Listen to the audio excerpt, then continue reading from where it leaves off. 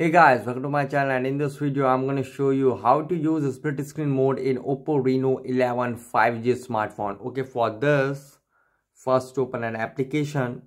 Okay, now after it, swipe up with 3 fingers like this to go in split screen mode. Here you can see, open the another app to go in split screen mode. Here you can see, open the another app.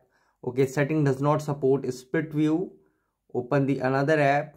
Here you can see, to use the split screen mode. You can see, swipe up or down to adjust the length, or swipe up or down completely to again go in full screen mode.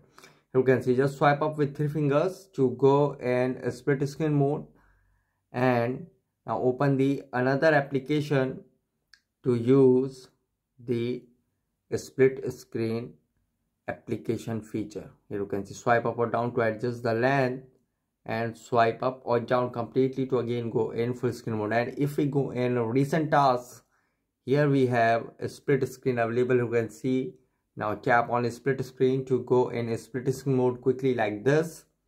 You can see, okay, and if we slide from left in a smart sidebar, if we drag and hold the application and release it here, it will also go in split screen mode. You can see,